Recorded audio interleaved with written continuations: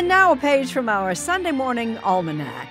May 12th, 1874, 145 years ago today, a date that was anything but a wrinkle in time. For that was the day the prolific African-American inventor Elijah J. McCoy patented an ironing table. Responding to complaints from his wife about uneven ironing surfaces, McCoy came up with his easy-to-set-up and easy-to-fold-up ironing table. Rub and rub. That ironing was woman's work was, for years, an unquestioned assumption.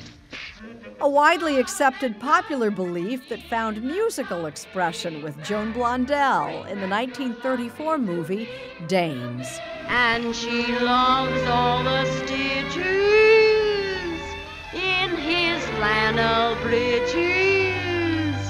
The girl at the ironing board.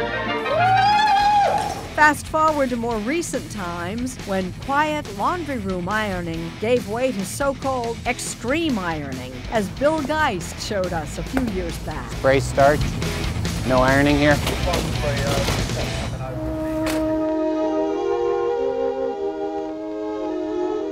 Ironing transformed from domesticity to eccentricity.